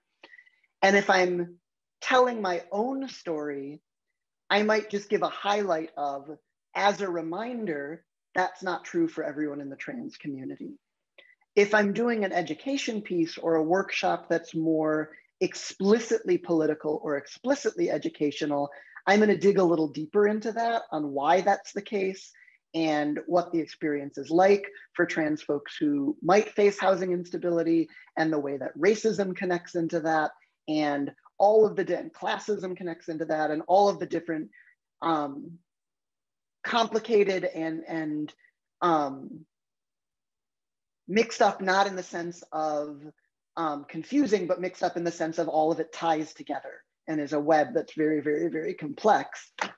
And I'm going to try and go into that a little more in depth, so that I hope, regardless of the work that I'm putting out into the world, it's still something I'm going to be able to stand behind and feel like represents who I am as a political individual, represents my values and my beliefs, but that how much I sort of get into the lecture part of it, or the facts and figures part of it, that the more artistic or performative I'm trying to be, the less I'm probably going to lean on that, but hopefully that it's not gone entirely.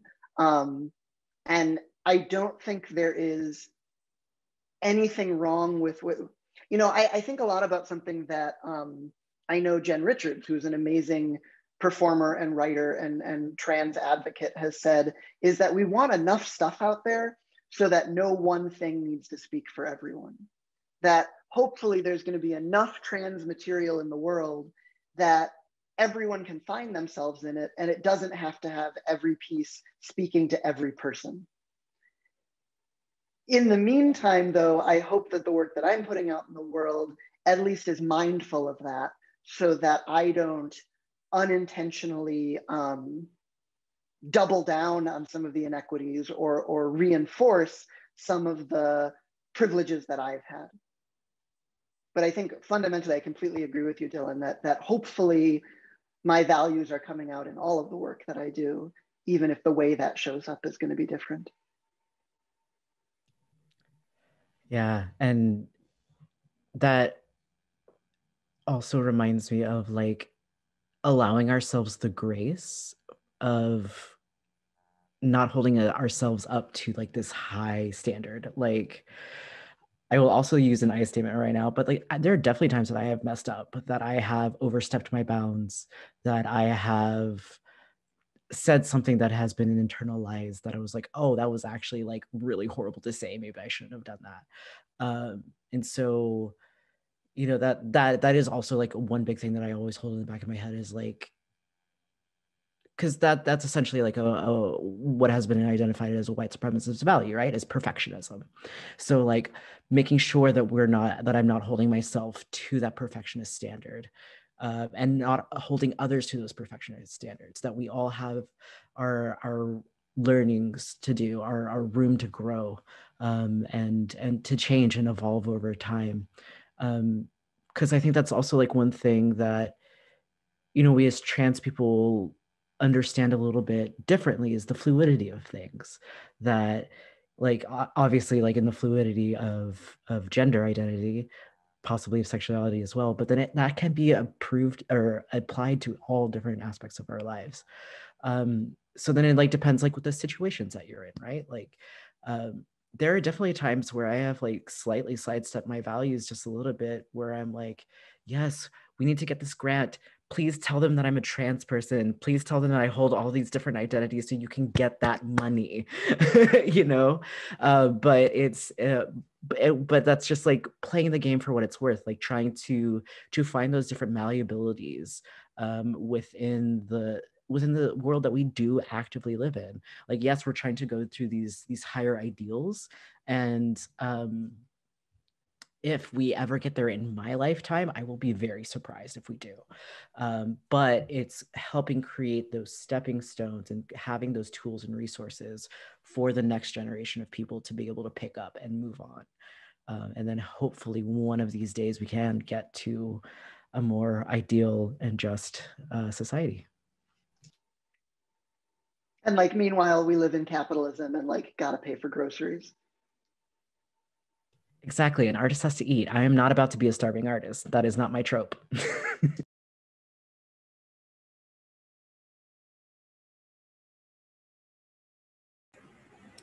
All right, this is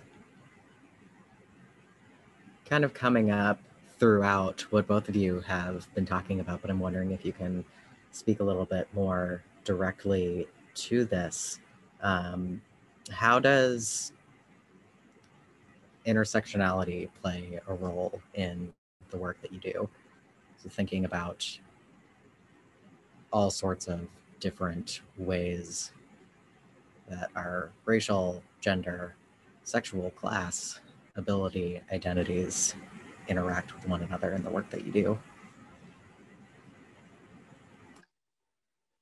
As I touched on a little bit, I feel like the bare minimum is naming what identities I hold and what that means. So I am a able-bodied, college-educated, financially stable, financially housed, family supported, with health insurance, generally cis passing, white passing, like I'm sure neurotypical, I'm sure there's a list of more that I could add. And all of those impact how I've moved through the world as a trans person. And even when I have experienced discrimination, all of those have impacted how dangerous that discrimination has been, both physically and quite literally dangerous, as well as emotionally and mentally dangerous. So at the very least, I have a responsibility to make sure that I'm keeping all of that in mind. And that isn't to say that my hardships aren't hard or that my experiences of discrimination don't matter, but in trying to keep perspective and of, I think keeping perspective of making sure that when I am talking about being fired for a trans person, which no question sucked and was illegal at the time, but still I wasn't able to pursue anything because it was what they said versus what I said. That I also want to keep in mind, I had so many places to turn to when that happened: family, friends, coworkers who had my back. And that for lots of trans people, those safety nets weren't there. And so that when I'm talking about being fired for being a trans person, I want to, again, not undermine or say that that wasn't important or scary or shouldn't have happened, but to make sure that I'm not presenting it as the worst thing that has ever happened to a trans person in the history of transness, because that's not true. And when I'm thinking about how I am uplifting my voice and where and when I'm uplifting my voice, making sure that I'm also being mindful of where are the people who have not been able to have a platform in the way that I have, or have not shared the privileges I have had, so that, you know, when is it my time to step back or to be silent or to donate to someone else's organization or project rather than place myself as center stage. That what you all just said, like, because I do feel that, like, it's like one of the things that, at least in the beginning of my journey of trying to understand and like research, okay, what does privilege mean? What privileges do I hold? Like, how, even with my own transition of like now being very cis assumed, and stuff, like how do these like affect both my job, me talking to another person, walking down the street, you know. I also did a major move. I used to live in Central Texas, now I live in Boston, like even a culture difference that way. And that is actually like what it comes back to me is like, oh, they're all different cultures, and like, or like, and like different ways to define culture. And just because that is your one lived experience does not mean that it is like 100% true, or anything like that. And then moving into that understanding of, I'm trying to remember, but there's a specific, I want to say it's a German word because German has fascinating words that they create, but it's one of those things where it's like that sudden realization that a stranger that you see like across the street or something like that has a full lived life and experience that you'll never get to know beyond just that one moment. And it's amazing. I think that's like really cool because I just like hold that wonder in my head almost at all times, even when I'm like, you know, maybe trolling somebody on the internet for a little bit for being a homophobe or a transphobe or something. I'm just like, you know, they don't have this experience, but I'm just gonna like have fun with this a little bit. We, as the other panelists talked a little bit about like having fun with cis folks. I'm rambling. I have a point. It's Mercury in retrograde. That kind of happens.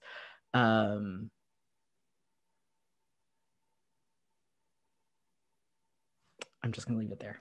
We're good. One thing I would add about intersectionality, and Dillon, feel free to jump back in, is also reminding myself, quite honestly, and reminding other people that being trans may not be the most important part of someone's life. And I think in the policy and advocacy world, we can sometimes get lost in legislation being the solution to everyone.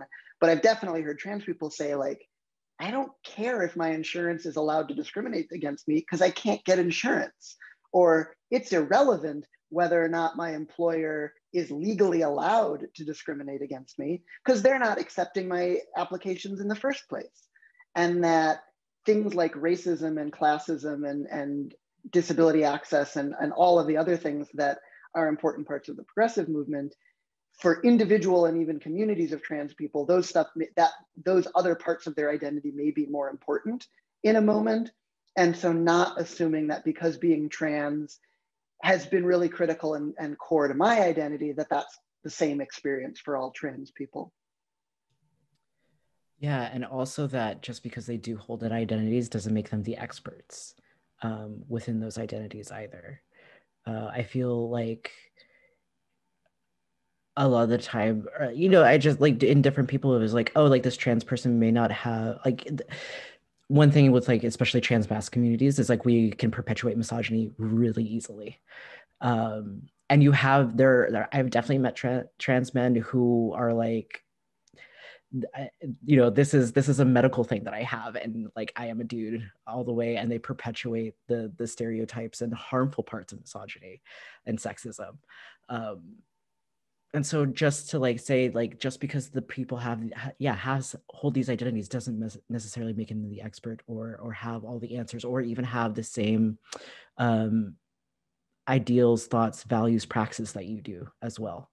And that changes across the board.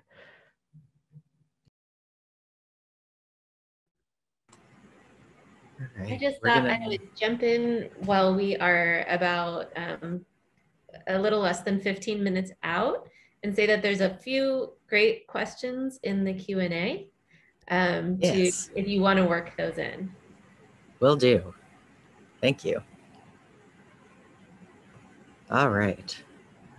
So I think first question from Javier Selfresquez, who you'll get to see tomorrow at 3 o'clock. Javier's question is, what is a particular memory you have of a time that reminded you that your artistic journey is enough, that you didn't have to be perfect or speak to every story? I think we need that reminder a lot. Yeah, I'm a Capricorn. So I'm right and have to be perfect at everything. And I don't know what you're no. But in all seriousness, it's very hard. It is very, very hard to kind of like hold in that. We there's kind of like a casual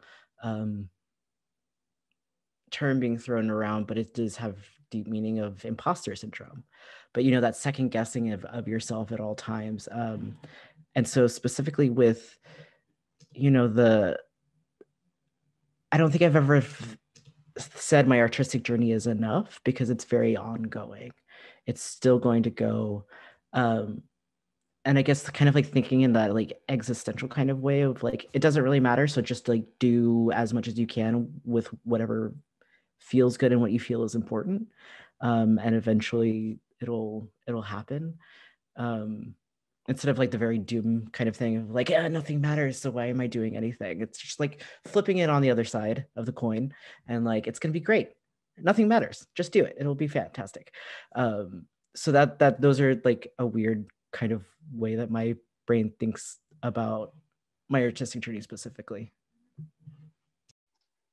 I think that's lovely. I would say working with young people has helped. I was a theater educator for a while, and I still work with Camp Yrugeas, which is a camp for trans and gender variant young people. And the level of anxiety and disclaimers of like, we didn't have enough time, we didn't have the resources, we didn't get off script, we didn't get our stuff together. And it's still being amazing and beautiful and fun to watch. And wondering, maybe, perhaps, that I also have some of those stresses and feel like there wasn't enough time, or I didn't get everything together the way I wanted. And that I then hear feedback from people I trust that the finished product was better than I thought it was. And that the people who are in the audience can't necessarily see the anxieties I had, or the things that I cut, or the lines that I skipped over. And I'd say that is a lesson that I have to learn and relearn over and over and over. But that it has certainly helped when I know as a teacher or a camp counselor or an adult working with young people, I would give much more generosity than I might give myself. And so maybe I should give myself that generosity too.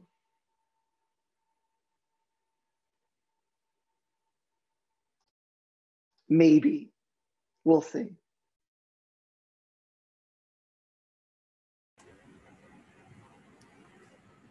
We have another question for Rebecca from my good friend Aubrey. Aubrey says, so much of what you're saying is really resonating. If there's time, could you speak more to how you encourage emotional safety when it comes to storytelling in your work? I think that's a super important question. Thank you, Aubrey, particularly if it's personal stuff. There's lots that can come up. And I think the biggest piece of advice I would have is to practice, because that's going to help you first, just make it less scary. And second, to bring up the stuff that feels like it's too tender or too scary or too raw to touch on. And that whether it's in the shower or in the mirror or on the phone with a friend, or it's currently 12 degrees in Chicago, so maybe not outside on a walk right now, but if it ever gets warmer outside on a walk, to tell the story to yourself, tell it to friends you trust, to tell it to people in your life, and use that as a way to get through some of those scary or icky parts. And then if there is a thing that you feel like is important to share, but that is still really scary, thinking about who's going to have your back afterwards. Is there someone that you can text afterwards about how well it went? Is there someone that can go with you? Is there a pint of ice cream waiting at home that you're going to treat yourself with? So what is the way to celebrate that you did something scary and hard? And then also, what are the ways to practice and rehearse to try and make it at least less scary and hard? And then finally, giving yourself permission to say, I'm not ready to tell this yet, and that that's okay and doesn't have to mean ever.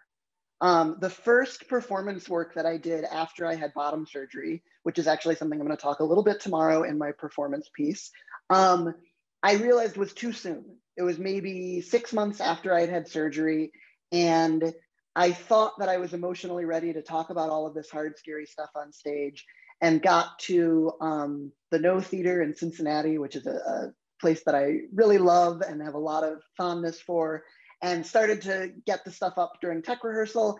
And it was a lot harder and scarier than I thought it would be. And I hadn't given myself enough time and probably hadn't rehearsed enough and worked through some of those feelings. And I was able to say, okay, I have to push through because I'm here for this weekend of performances, but then maybe I need to cut myself some slack and say, I'm actually not ready to talk about this on stage yet. And I need to see my therapist some more and do some workshops with friends and audience members that I trust some more, and do some more writing of stuff that I might keep some and might throw some out. But I think the biggest pieces about emotional safety for tough stuff would be practice and rehearse as much as you can. Think about how you're going to celebrate afterwards and hopefully celebrate those victories. And if not, celebrate that you did the scary thing anyway. And then give yourself permission to say, I'm actually not ready for this yet. I would certainly be interested, Dillon, how do you think about sort of emotional safety and comfort when you're doing your work? Yeah, it's difficult, and it's definitely, from what I found out, to be a test of how well you know yourself and how well you can listen to the different signs in your body and in your mind, and how those translate outward. I think those are all amazing tips. Like I've done that definitely before, and I also kind of go back to my actor tips of, like, you know, the ways that I was trained to separate myself from characters, so that even though that they are my experiences, I can, like, still use those tools to separate myself. When I'm on stage, I'm actually playing a character, whereas when I go home, it's me. Even though that I may be talking about, you know, obviously my own experiences. Yeah, and I remember one time playing a different character, being very excited that I could have a panic attack on stage, and it didn't hurt me as a person, using those different tools. And, like, I would not have been able to do that role 3 years prior or something, when I was, like, in the deep part of my generalized anxiety disorder. And so, like, that was a big moment for me, and that was, like, using lots of therapy, doing all of that therapy work, and then also, like, having those safety nets for after the performances, and repetition also, as you said, helps a lot. One of my big pro tips that I always use, no matter what my character is, or if I'm doing stuff for myself or whatever, I take a shower when I get home. Yeah, you just like go in, shower, and then like very much in a like a meditative kind of way. I was like, okay, I am all of this like extra emotional stuff is being washed away from me, and it is not me anymore, and this is who I am. And there, I can always tell like the next day if I wasn't able to have my shower, or like if I wasn't able to spend like as long as I wanted to get rid of all the stuff. So you can like just like do very, very basic like body stuff. And even like, you know, it has a double benefit of cleanliness. Look, I've been on Zoom for 11 months. I haven't bathed in 10 months. You don't need to attack me like that. Well, you're looking great. That's such a lie. I take so many bubble baths in the pandemic. It's just like so many bubble baths. That's fantastic. See, that's what it's all about. If you can do it, if you have the access to do it and treat yourself, you got to do it.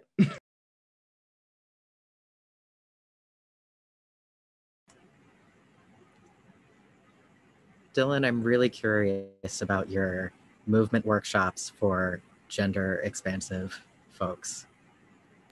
What are those like? What do you do? It's like a mini theater acting class where you just lay on the floor and breathe. It's very, very much using some bits of like meditation practices that I've learned, and it's a bunch of breathing. Like literally, that's what a lot of it is, but a lot of it's therapy light, very active, and like just kind of having a way to unify your head and your body, even if it's only temporary, even if you do like, you know, gender as like transgender and gender nonconforming folks often do, like with our dysphorias, or those of us that do have dysphorias. It's hard to be in our bodies, and it's hard to like move these things. And I even though I do these workshops, like I still experienced it a lot. So it's like, even if just for this one moment in this one like little workshop that we do, that you are unified in your head and your body for a minute, like that's the essential goal of what I try and do with this. And then with my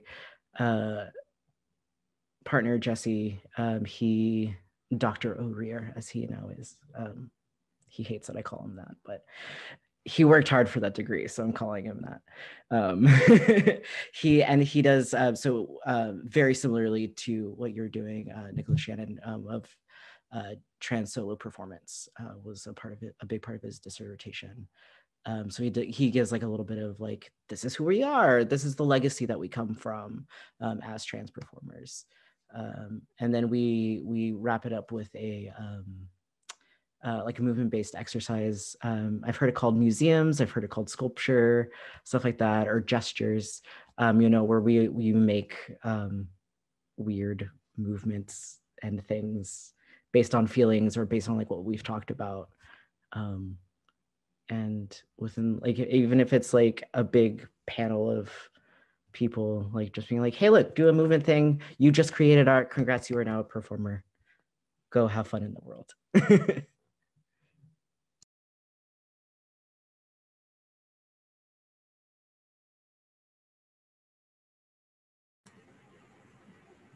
right.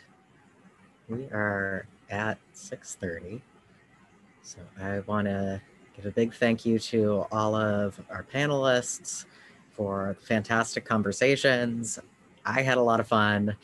Thank you to our sponsors for making this possible. I do want to direct your attention to tomorrow's performances. They are starting at 2 p.m. We've got an awesome lineup of performances of whole bunch of the people that you talked to today, making sure that's going to all of you and not just Rebecca. All right, so in the chat, I have the link to sign up for our performances. And also, I would like to draw your attention to Javier's work. Javier was not able to join us today because they were busy organizing the Bay Area American Indian Two-Spirit Powwow, which is an annual event which was happening exactly simultaneously with our panels today, their major performances. But they have recorded them all. They'll be up on YouTube in the next couple of days. If you haven't gotten enough of transgender non-conforming performance by the end of this weekend, you can check out even more on Monday at the link in the panel. We're on the panel, at the link in the chat. All right. Thank you so much for coming, everybody. Have a great night. Thanks, y'all. Thank you for putting this together. Thanks all the panelists, and thanks for, I hope to see folks tomorrow. Yeah, thank you all for coming.